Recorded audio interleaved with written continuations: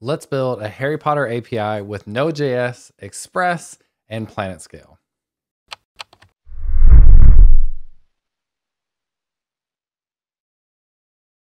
Hey everyone, my name is James Quick and I'm a staff developer advocate at PlanetScale, and I am here to lead you through this tutorial to build an API, a Harry Potter API, with Node.js, Express.js, and PlanetScale MySQL as a database. So as you get started, we will have a link to the GitHub repository with the final code. So you can go and grab that in the description below to grab all the files that you'll need, including the seed files, which we'll use to set up our data in our database. And really quickly to show you what we're going to build a get route with /characters that will list a bunch of Harry Potter characters. We can then do /character / an ID of a character. One in this case will give us Harry Potter. And then we have the same thing for wands. So we'll have /wands and then /wand/ID. Now this is more or less a clone of the Harry Potter API that's hosted on Heroku. I'll have a link in the description below so you can check that out as well. And actually what we're going to do is grab the information from that API and copy it over to our PlanetScale database so that we can work with it and set it up inside of Node and Express. So let's go ahead and jump over to PlanetScale and set up our database. All right, so I am at planetscale.com. You can sign up for a free account if you don't already have one. We'll have a link for you to sign up below. And then once you get inside of here, go ahead and create a new database. In this case, we'll call this HP API demo, and then go ahead and create that thing. Now you could also download the PlanetScale CLI and do this all from your terminal if you want, but we'll do this inside of the GUI for now. So it looks like our database has been created. Now, PlanetScale works with branches in our database. So if we look in the branches tab, we'll see we have a main branch, and that's what we're going to work with. We'll actually end up creating a password specifically for this branch in a second to work with in our code.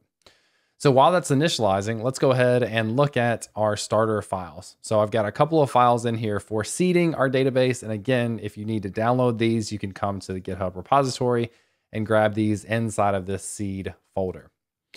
So now that we have our project open, we can initialize this as a JavaScript project by doing npm init-y. Now this will give all the defaults here and create this package.json for us. And then we'll need a couple of dependencies in here. We're going to need Axios, which the seed script will use to go and grab all the information from the existing Harry Potter API. So we'll do Axios.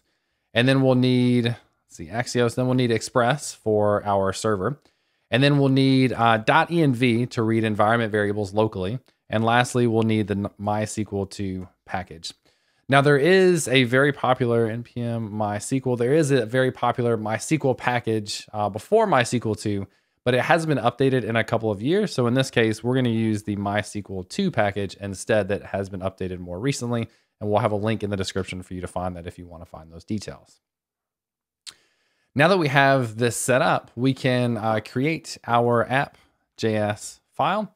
And inside of our app.js, we're basically going to create a starter Express application. So we can import Express from Express. And notice that I'm trying to use the import syntax in here. To be able to do that, we're going to have to open up the package.json and then do a type property and set this as module instead of common.js. This allows us to do imports like we're doing here. So we'll import Express from Express. We'll have a few more things to import in a second, one of which we'll go ahead and do is the .env package from .env. And then with that .env, what we'll do is call .env.config. This will make sure that whatever environment variables we have saved in our .env file, which we'll create in a second, are going to be accessible to us inside of our code. All right, from there, we will create our app. So we'll say Express like this to get our app. And then we'll say app.listen on port 3001, and we'll create a callback function and log out app is listening to start this server up. Now, if we wanted to, we could run inside of our package.json, inside of our scripts, we could run a dev command, and our dev command could be node app.js to go ahead and run this app. Now I'm going to take this one step further and use a package called nodemon. This is installed globally on my machine, but you can install this locally as well. So we can install nodemon, And what NodeMon will allow us to do is start our application and have it live reload every time we save our files, which is really convenient while we're testing this out. All right, so with this command, now we should be able to run npm run dev in our terminal, and this will say that our application is running and listening for us, but we don't have an endpoint created yet. So let's go ahead and create get endpoint. That's just a test. So we'll just do this as /, and then our callback will take a request and a response, and we'll just respond back with res.json, and we'll say a message is hello world. That way we can just test this out. So let's open up our localhost 3000, and instead of doing /wands, we'll just go to the root. Oh, and actually I ran this at port 3001. So now you can see that this object is coming back.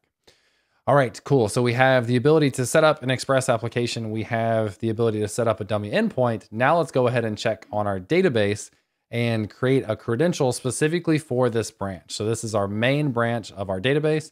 And we want to now create a credential, a private password that we can use to connect to this so that we can not only create our tables, but populate it with test data. So we'll go to connect, and then we don't have a password yet. So we'll go ahead and generate a new password.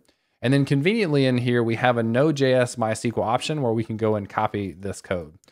Now you could copy this code directly into your code. What we actually want to do is create a .env file, and we'll create a database URL property. And then I'm going to come down here and paste this in. So this is giving you the starter code if you were creating the connection yourself, but really all we need is this connection string. So I can copy this and put this in as my database URL. Go ahead and get rid of the rest of this. And now if we look inside of that seed file that we created, our seed file is using that process.env, that environment variable database URL, to create its connection. We'll do this from scratch in a second. And it's going to go ahead and populate our tables and our data. So let's stop our application. I'm doing that with Control-C on here. And then I'm going to go back into the package.json, and I'll give a seed command. And the seed command will call node of seed/seed.js. So it should just run that seed file. So if we have everything set up correctly, we should be able to run npm run seed. And hopefully it'll give us some helpful log messages here that it dropped the existing tables, it created the wand table and the character table, and then it saved the wands and then the characters into the database. If we look inside of that SQL file that we copied, you can see all the SQL that it ran for dropping the existing tables if they exist, for inserting the new tables or creating the new tables and then inserting the new records. And you can see the different properties that are associated with each table for characters, full name, species, gender, and so on and so on. And then for wand, it's wood, core, wand length, and character ID. So this is associated a character with a wand and a wand with a character. So let's scroll over to PlanetScale. We can actually go into the console now and actually run some commands right here. So we can run a show tables command. Make sure to add a semicolon on the end. So we've got two tables. We can describe these tables. So HP character table. It'll show us what the different properties are that are in there. Okay, that looks familiar. And then we can describe the wand table as well. So describe wand. All right. And then let's say we want to select star from HP character and then limit this to 10 records. So we should grab the first 10 records out of our HP character. We see that that information got populated. There's Harry and Hermione and Ron and so on and so on. And then we could do the exact same thing, but in our wand table to show the wands that come out as well. All right, so all of that data has been populated. Now we can go back into our app.js and update these endpoints to go and grab that data appropriately. So let's close out the seed script, and now let's run npm run dev again, and we'll start to create these commands or these endpoints that will be able to query our data.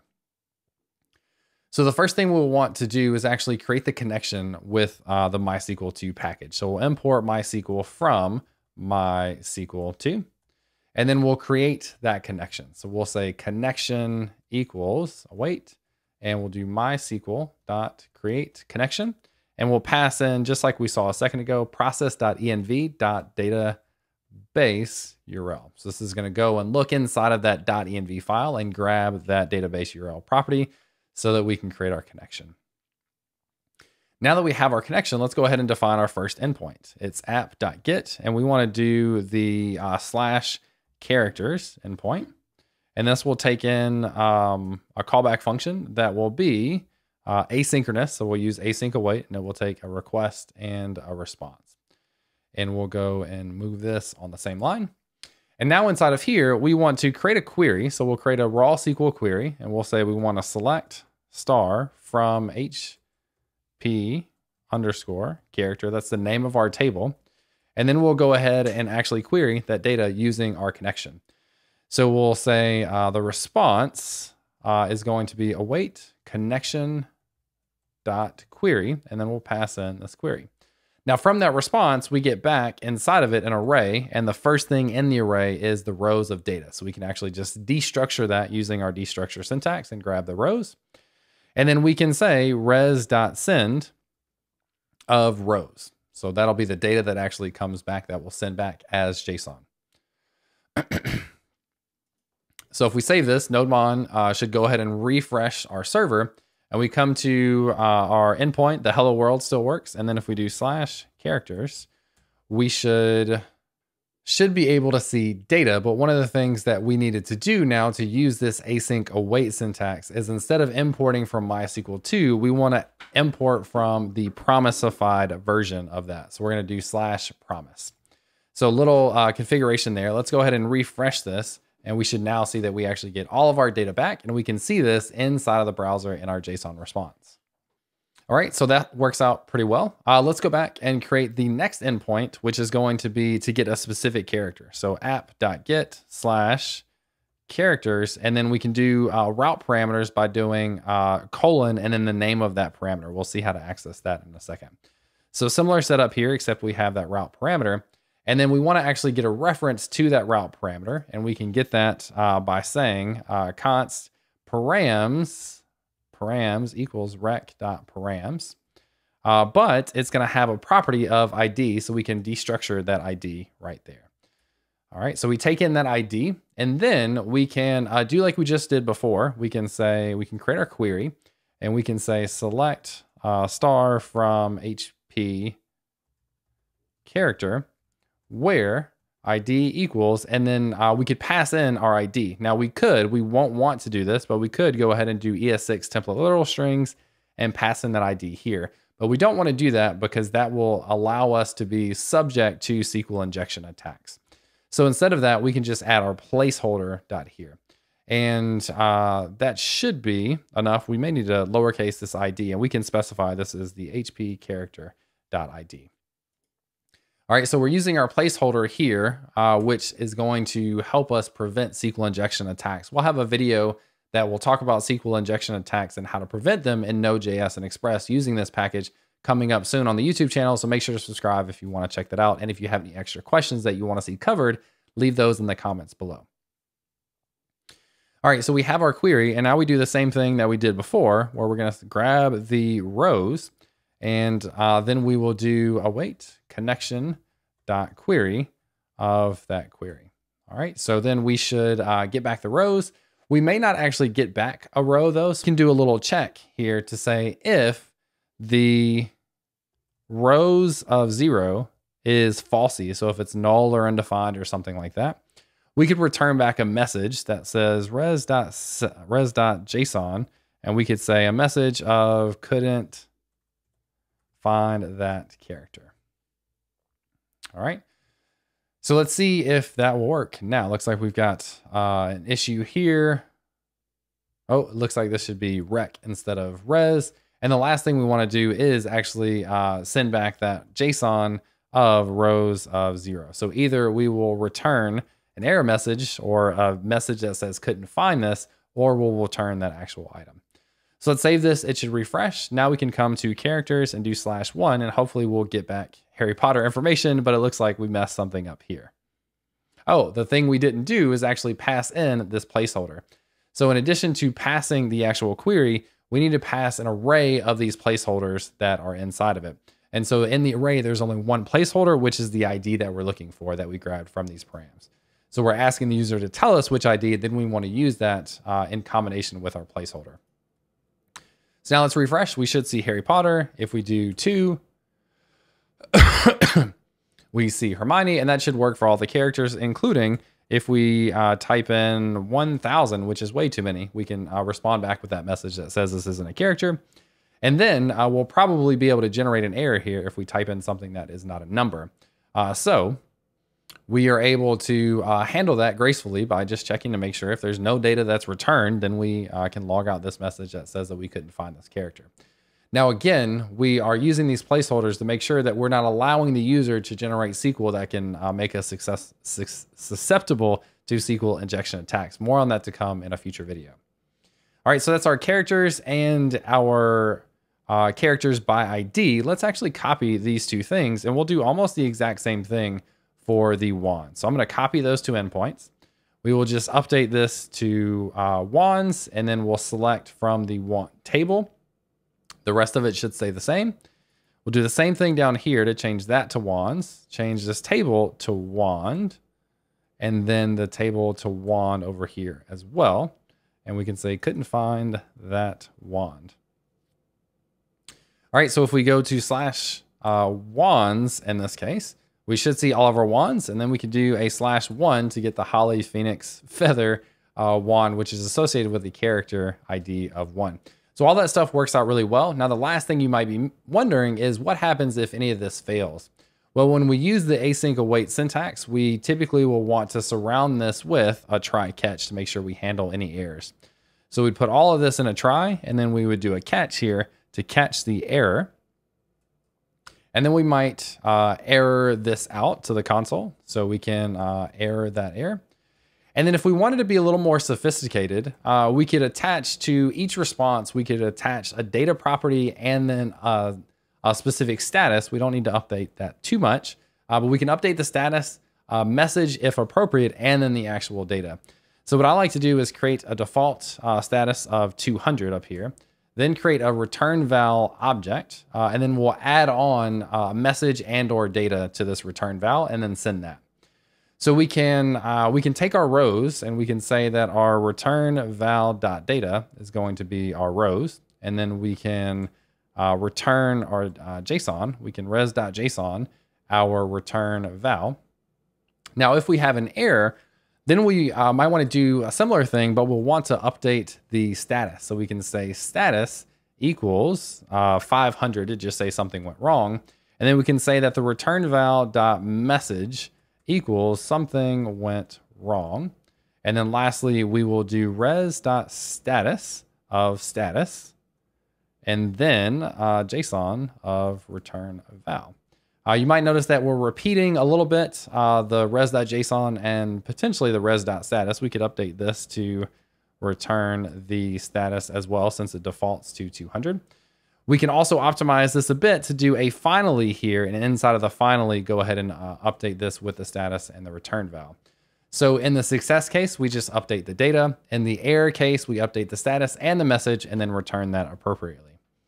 So if we now refresh and go back to our characters endpoint, you can see that we should get all of our information, and it's coming back as a data property of that return val. If we were to make this query fail, for example, by adding in extra characters for a table that doesn't exist, we should now see that we get back an error message. We could update this to be error to say that something went wrong. So this allows us to keep some consistency inside of these APIs, where each one is going to have a message if applicable, a data property, which is what they're probably actually looking for, and then an appropriate status. Now, one version of this appropriate status is we could update this one below to say if that character couldn't be found, we could update that status to be a 401.